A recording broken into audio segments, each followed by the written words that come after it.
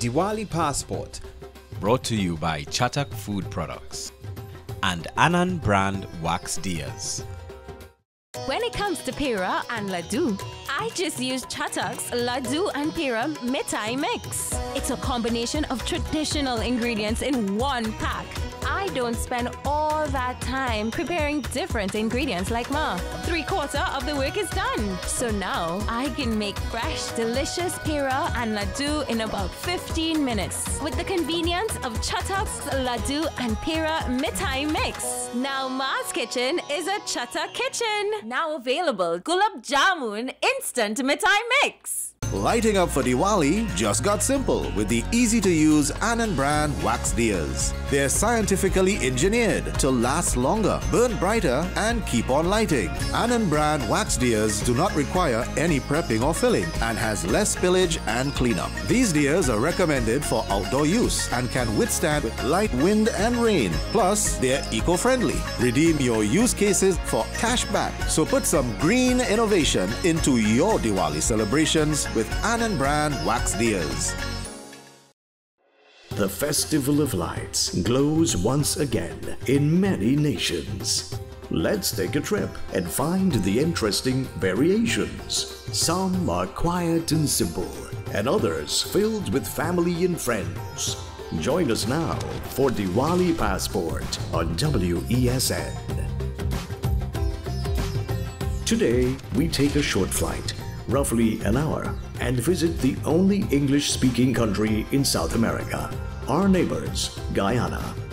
Historically, Guyana was dominated by the Locono and Kalina tribes and then was colonized by the Dutch before coming under British control in the late 18th century, and then they became British Guyana. By the way, Guyana or Guyana means land of many waters, and the country is located on the northeast coast of South America. Guyana is divided into 3 counties, Essequibo, Demerara, and Berbice. The capital, Georgetown, is based in Demerara. About 42 times the size of Trinidad, Guyana's population is relatively small, just under 800,000. And just like Trinidad and Tobago, their 2 major ethnic groups are Indo and Afro-Guyanese, with other groups being Amerindian, Chinese, Portuguese, and some European. As far as religion goes, the country is roughly 64% Christian, 25% Hindu, and 7% Muslim. The tradition of celebrating the Diwali festival was brought to Guyana by indentured laborers who immigrated from India beginning in 1838 during the time of the British rule. According to historic accounts, the Hindu immigrants struggled to maintain their culture and religion with limited means in those times. Diyas were made out of mud, but the little lights served as a beacon of hope to them as they toiled under the most difficult conditions. However, over the years, it has grown into one of Guyana's biggest celebrations, embraced by citizens of all backgrounds. Weeks before the big day, Guyanese Hindus observe a vegetarian fast and also abstain from alcohol. The custom of cleaning and decorating the house is the norm here too.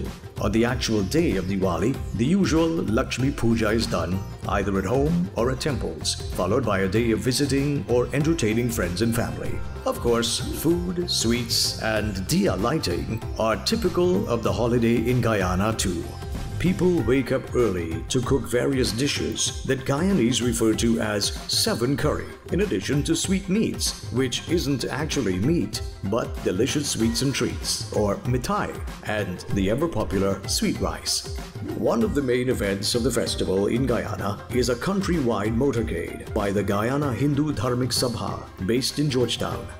Incredibly, it's been staged for over 42 years and is the only event of its kind in this region. And these motorcades have become synonymous with the celebration of Diwali in Guyana. The streets and the seawall are filled with onlookers who enjoy the sight of elaborately decorated vehicles and the dazzling display of floats with lights, music, and actors dressed as Hindu mythological characters. The different mandirs host the motorcades in their own regions, and the Grand Motorcade happens on the evening before Diwali. The Guyana Hindu Dharmik Sabha also hosts a Rangoli contest for secondary schools where the children use their artistic skills to create intricate designs on the ground, and it's open for schools all over Guyana. Yet another element of their celebration leading up to Diwali is a relatively new event called the Sari Queen Pageant, which began in 2019 and is held by the Guyana Divya Jyoti Association. I'm Shamji. Let's meet again for another exciting trip on WESN's Diwali Passport. When it comes to Pira and Laddu, I just use Chatak's Laddu and Pira Mithai Mix. It's a combination of traditional ingredients in one pack. I don't spend all that time preparing different ingredients like ma. 3/4 of the work is done. So now I can make fresh, delicious Pira and Laddu in about 15 minutes with the convenience of Chatak's Laddu and Pira Mithai Mix. Now ma's kitchen is a Chatak kitchen. Now available Gulab Jamun Instant Mithai Mix. Lighting up for Diwali just got simple with the easy-to-use Anand brand wax diyas. They're scientifically engineered to last longer, burn brighter, and keep on lighting. Anand brand wax diyas do not require any prepping or filling and has less spillage and cleanup. These diyas are recommended for outdoor use and can withstand light wind and rain. Plus, they're eco-friendly. Redeem your use cases for cash back. So put some green innovation into your Diwali celebrations with Anand brand wax diyas. Diwali Passport, brought to you by Chatak Food Products and Anand brand wax diyas.